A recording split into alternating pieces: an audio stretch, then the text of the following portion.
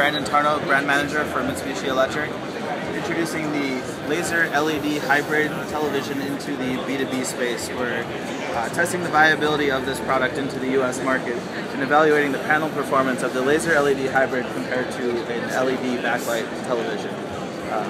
On the laser LED, we're using a red laser, which is on the left, which is the one we're looking at now. Yes, correct.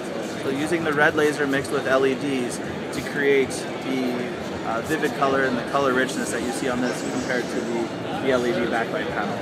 So with a laser specifically, it's the purest light form of color, which gives us a wider color gamut. So that's what explains the difference in color quality and color performance that you see in the laser LED hybrid compared to the standard laser the standard LED backlight. And what size screen is this? This is a 55-inch, and we're evaluating bigger sizes into our market.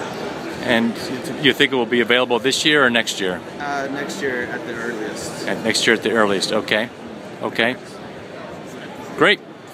Thank you very much. Thank you.